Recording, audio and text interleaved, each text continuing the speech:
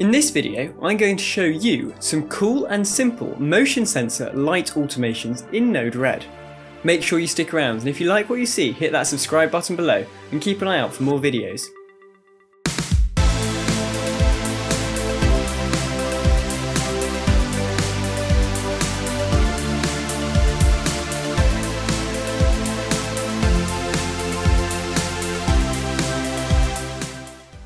Hi, I'm Will from Surridge Tech, and today we're going to dive into my NodeRed and have a look at some of the motion sensor light automations that I have set up. So let's get going. So, in each room I have a selection of lights. Sometimes these are hue, sometimes these are light strips, and I also occasionally have some hue switches in some of my rooms. And what I wanted to do was actually change this, because I was fed up of having to turn a light switch on all the time, and that light switch not controlling all the lights. And I've got some motion sensors. So I put motion sensors in a selection of rooms, and then I created some automations to go with that. I started off with a very simple automation, turn on when you detect motion and turn off after a couple of minutes for no motion. And that works in most cases, but actually I soon found that there are a lot of exceptions where that doesn't work. And in those cases, you need to write exceptions basically into your flows. So I'll walk you through each of the rooms and each of the automations I've got set up. Of course, these aren't perfect. I mean, I'm covering quite a few exceptional use cases, but I'm definitely not covering all of them, and I discover new ones every day. Well, not quite, but I discover new ones a lot. So I'm always editing and tweaking these just to catch those odd occasions where the lights go off when they're not meant to. Of course, below I've left a link to the code for my flows. So I'd suggest you copy that and import it into your NodeRed now, and then you can follow along with what I'm doing. So let's get going. So this is my NodeRed. This is my lighting tab. I like to keep my NodeRed flows organized, and I'd recommend you do the same. So you can see that I've laid it out simply. I've labeled things, and it just means you can follow your flows more easily and catch the exceptions and work out what they're doing and why when it comes to editing them later down the line. So we'll start off with an automation that I actually set up in my old house and I no longer use. So I've got this automation on thing, which is basically an input boolean, where I can just turn off the entire automation from running. So this is a light scheduler. It's an additional paletted node. And it basically means you can plot an on and an off, and it will automatically go on at 10 o'clock and off at midnight. Well, it doesn't actually, it goes off at 6 AM. And it just changes the payload and triggers the automation at those two times.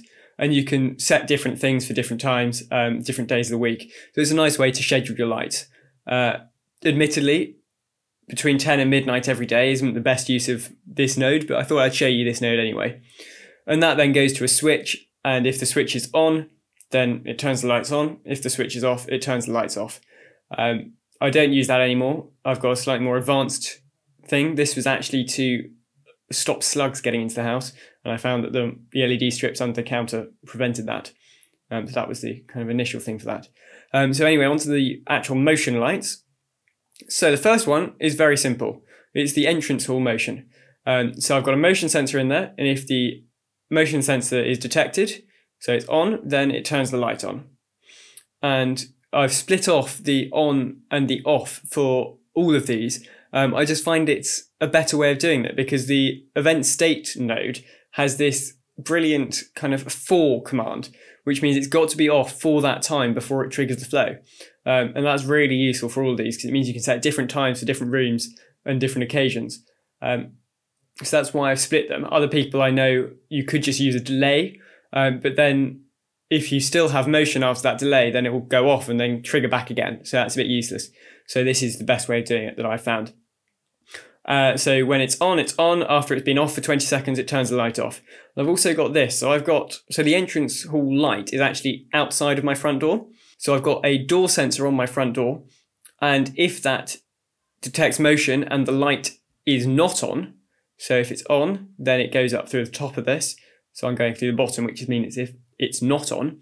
And if it's not on, then it'll turn the light on. So that means that if I'm coming into the house from the outside, it will have already detected the motion and turned the light on. so I don't need to trigger it. But if I'm coming from the inside, when I open the door, it turns the light on, which is generally a second or so before the motion sensor detects me. So that's a nice little way to get that extra couple of seconds of light. Next we have the nighttime P.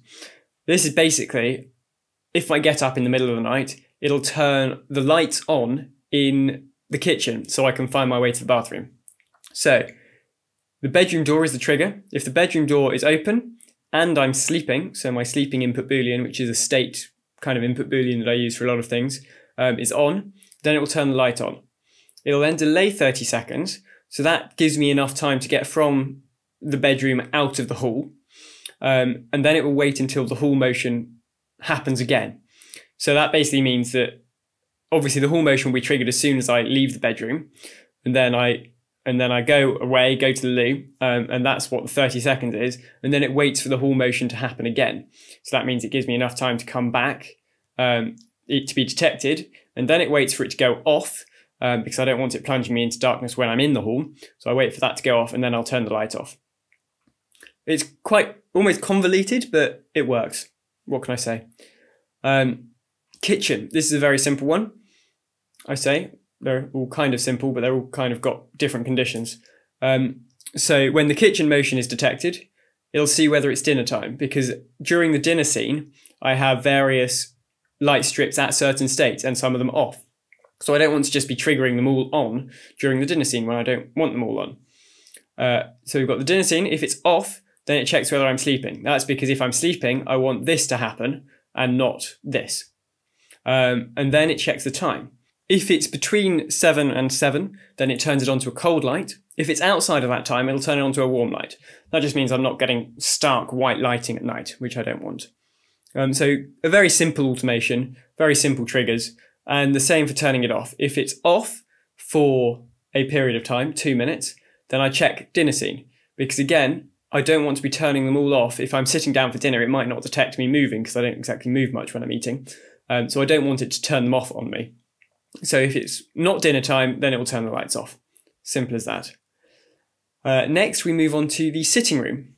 Again, if there's motion and the lights are off, then we check the TV. Because if the TV is on and the lights are off, then that probably means I'm watching a film and I want it to be dark, so I don't want these to move.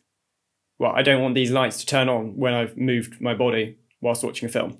So if the lights are off, the TV is off, and the sun is above the horizon, then it will turn it onto a cold light. If it's below the horizon, it will turn it to a warm light.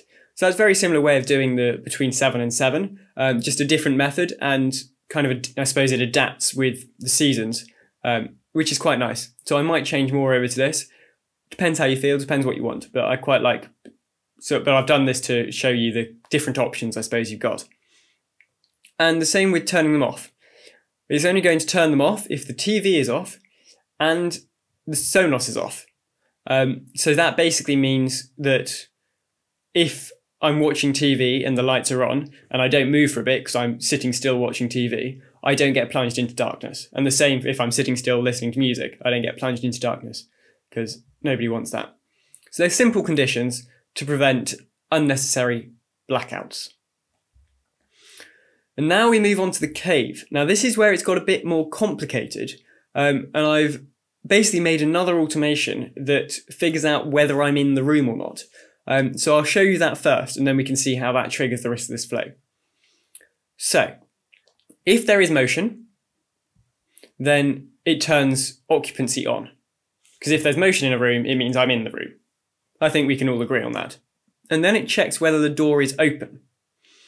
If the door is open, then it waits for motion to be off for 3 minutes. And then it will turn occupancy off. So that just means that if I come into the room, I've got 3 minutes after the motion has been detected before the lights turn off. So I can come into the room, leave, 3 minutes later, the lights will turn off, which is kind of what I have on the other ones. But what I found was happening was actually if I just had that, then if I sat at my desk for 3 minutes being still, then the lights would go off. And we don't really want that. So what we've got is we're checking if the door is open, and if the door is not open, so the sensor is false, then we wait until the door does open. Because if I'm in the room and the door is shut and the door stays shut, then I'm still in the room. I haven't jumped out the window or anything. So I don't want the lights to go off during the time that I'm in the room. It makes sense, doesn't it? So we wait until the door does open, and then we wait until motion goes off. But what we've got is this, on this join wait, we've got a very short timeout, which means that if there is still motion after 90 seconds, then it won't turn occupancy off. And we'll go back to the beginning of the flow and it will go motion, okay, door open, yes this time because it hasn't really shut, until the motion goes off, and then we turn it off. So that basically means if someone else comes into the room and leaves the door open and starts chatting for a bit and then leaves, then it won't turn it off on me. What was happening before I added this is as soon as that door opened, it would turn the lights off, which I don't want. So again, that's a little use case and a nice little flow to get me out of that. This join wait is a node available in a separate palette. So you've just got to search your palettes for the join wait and use that. And it basically, you set it up to wait for two different topics. So the first one is the cave motion, which is created by this event state node. And the second one is the cave door, created by this event state node. So it waits until it's got those two or until it times out. And again, if it times out, it goes nowhere. Get it? So let's see how that works out in the control of the lights. So if the occupancy is on and I'm not recording and the lights aren't already on and I'm not sleeping, then check the time. So what that's doing is if I'm recording, then I've got some lights on and some lights off. So I don't want to be flashing up lights by moving or if that were to happen. So it's just kind of a fail safe for when I'm recording. Then we're checking whether the lights are on. If the lights are on, I don't need to turn them on again because I might have set them to a certain level and I don't want to change that level later on down the flow. And then we're checking sleeping. That's because the motion sensor is actually pointing through the door. So if I leave the door open overnight, then it will detect me walking down the corridor at night if I'm asleep. And I don't want the lights to all come on in the middle of the night if I'm going for a pee. So we check if I'm sleeping and then we check the time. If it's between 6 and 7, then we go to cold. If it's outside of that time, then we go to warm. Again, just arbitrary times. I could have used the sun in here, but I wanted times just to give me a bit of flexibility and control, because then I can align it with kind of my day at the computer. So I make sure I'm not triggering it wrongly just because the sun's gone down earlier in the year. So that's a very simple side. And then on the other side, if the state is false or it's off, then again, we check recording. We don't want it to suddenly turn off while I'm recording in case everything else failed. We check the lights on. We don't want to turn the lights off if the lights are already, if they aren't already on. And then we do a test light. So that means that if something has failed, this hasn't happened to me yet, but if something has failed, then the first thing that's going to happen is my desk light is going to go off. And that means if I'm in the middle of a video call or something, I don't just get plunged into darkness. I just get a slight notification that something's going to happen. And then it gives me 20 seconds to rectify that. So I could, wave my arms and that would trigger the motion sensor and reactivate the occupancy input boolean, I suppose. So then after those 20 seconds, it checks occupancy again. If there is occupancy, then we turn the desk light back on. If there's not, then we continue and turn the rest of the lights off. And then we've got a very similar thing for my desk. So this is just a smart plug at the moment, and it kind of follows the same sort of principle. So we check the occupancy. If it's occupied, we check recording. We check whether it's on or not. And then we check whether I'm sleeping or not. Again, don't want my monitors and my speakers to come on in the middle of the night. Why would I? And then we check the time. And this is a slightly different time bracket because sometimes I'll come in here kind of in the morning or late at night when I want the lights to be cold because it's daytime still for me, but I don't need my desk on because maybe I'm just coming in here to grab something or to put my shoes on or whatever. So we'll only put the desk time on.